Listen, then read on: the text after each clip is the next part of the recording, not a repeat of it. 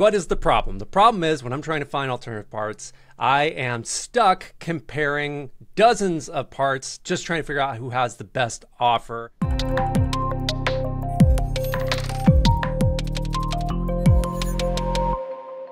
We've looked at finding alternate parts, but how does Octopart's BOM tool actually help me cut through all of that noise? Yeah, definitely. So when I'm on Octopart, you can see here I'm logged in. I can click over to the BOM tool and it actually saves the BOM that we were working on in the last video. So I'm just going to pop that open. And you can see here that we have a total price listed for a batch size of 1. And we have some options for configuring our BOM so that we can get to a lower total price.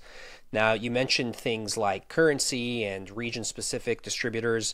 There's a few different ways you can configure that, right? Of course, here we have currency settings. You know, if I'm buying in, let's say, Australian dollars, you know, I can select that right here.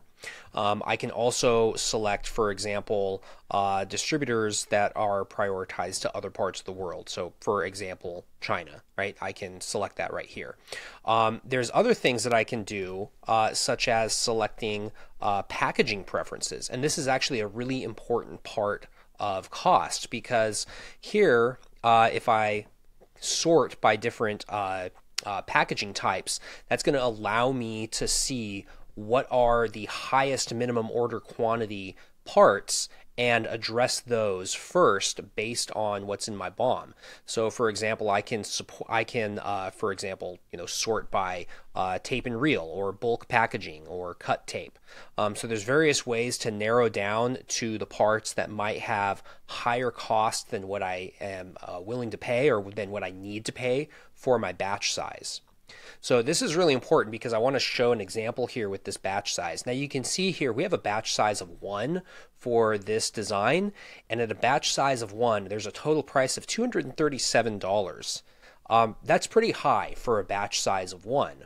But if I change this to a batch size of 100, you see that we get down to a price of $10 per unit. Okay, so we have a total cost of about almost $1,100, so it gets down to actually $11 per unit, okay, not accounting for attrition. So why does that happen? Well, if we go back to a batch size of 1, you can see here that almost a third of that cost is due to this one part right here, which is discontinued anyways, and so we would need to find an alternate. But you can see here the minimum order quantity for that part is so high that it actually accounts for a lot of this total cost. So that illustrates some of the things that you need to look at when you're trying to optimize the price for all these items in your BOM. Cool. So what if we want to see the pricing from just the preferred vendors? Yeah, so if you want to look at just the preferred vendors, like let's say for this part, for example, this little drop down right here will show you the options available just from your preferred distributors. So here you can see that we have several options, some of which are not currently in stock, as you can see here from Newark, Future, and Avnet, but we do have an option from DigiKey. We also have here a minimum order quantity of 2,000 available from DigiKey at this price. So if we needed 2,000 of these parts for our build, you can see here that if we wanted to, we could actually increase this to a batch size of 2,000 and get an alternate price based on these higher minimum order quantities. So you have a little bit of freedom here to select some different offers.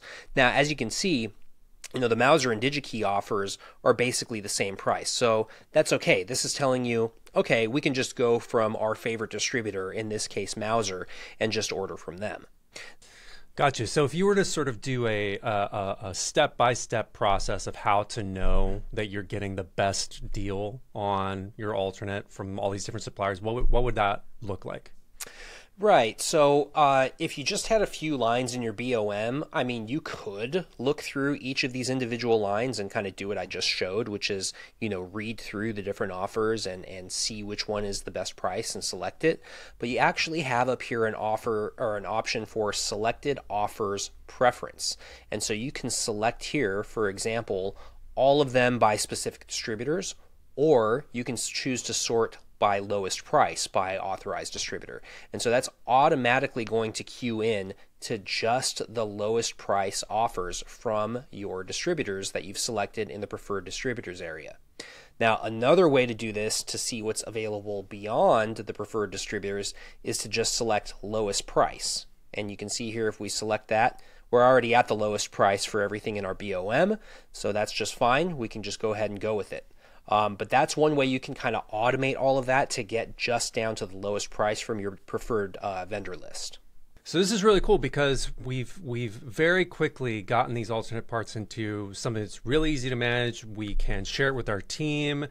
We feel very confident that we've gotten, good solid alternates that are going to make our BOM so much better. Going into purchasing, we're in a really, really good place. So purchasing is what we're going to be talking about in the next video. So be sure to subscribe to the channel if you haven't already for part 4, where we are moving from planning to purchasing. We'll see you there.